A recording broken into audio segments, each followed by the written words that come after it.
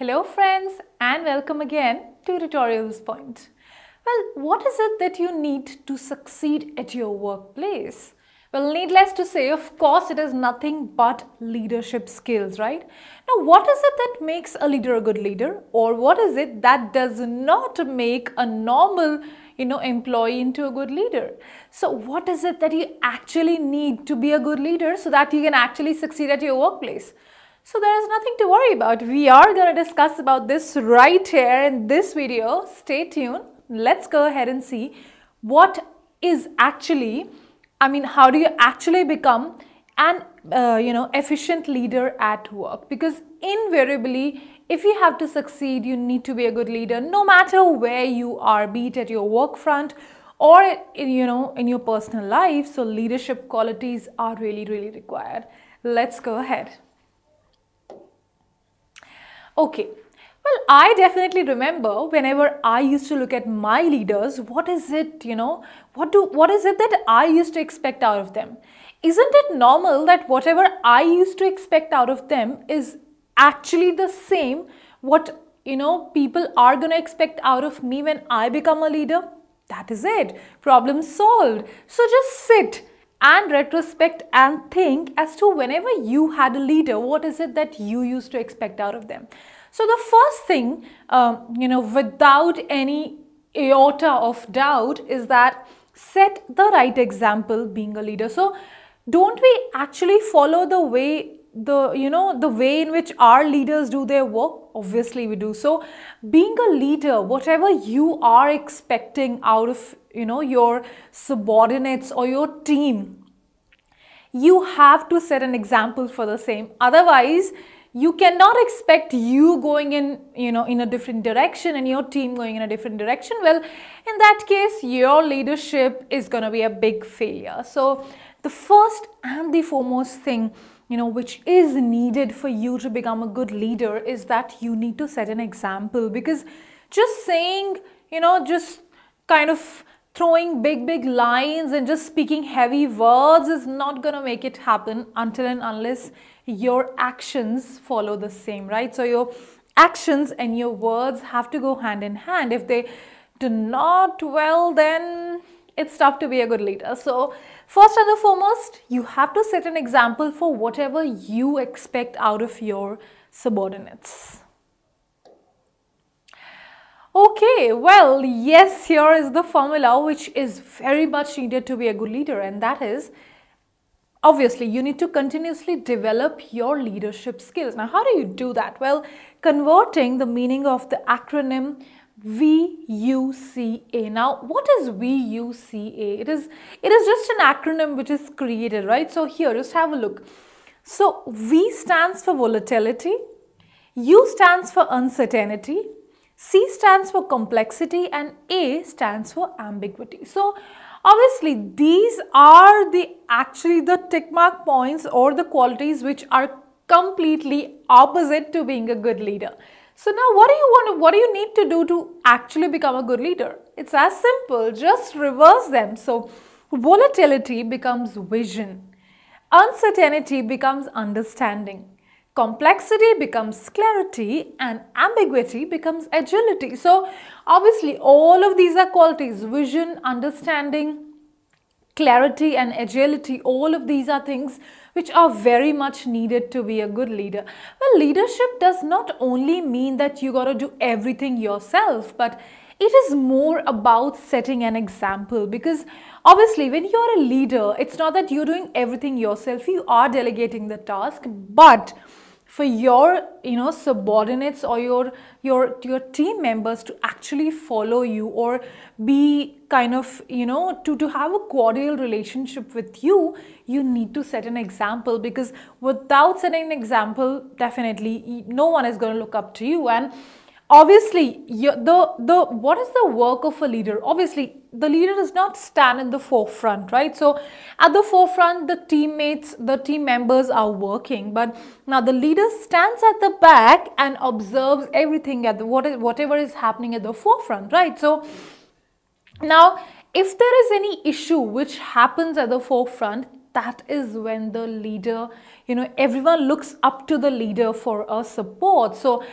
exactly which is what is needed to be a good leader, right? So whenever there is any crisis situation or kind of, you know, a scenario wherein there has been a failure and now what to do, everyone is going to look up to you, right? So for that to happen, your volatility has to be converted into vision, your uncertainty into understanding, complexity into clarity, and ambiguity into agility. Otherwise, my dear friends, becoming a leader is not going to be an easy task. So it sounds kind of, you know, very, you know, relaxing, and it kind of sounds very like a dream world. Oh my God, I'm going to become the leader, I'm going to sit at the top. But the reality is there is a lot of pressure which the leader also has to handle.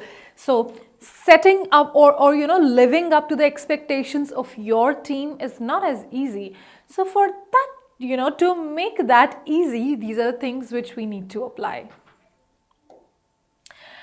Okay, yes, I mean, seek and take responsibility for your action. Yes, that is true. Everything comes with a pinch of salt and we have to take it. Well, of course, being a leader is a very, you know, kind of, it's kind of a glory and a pride to be a leader. But the flip side of it is that you are responsible for everything. So you have to take responsibility.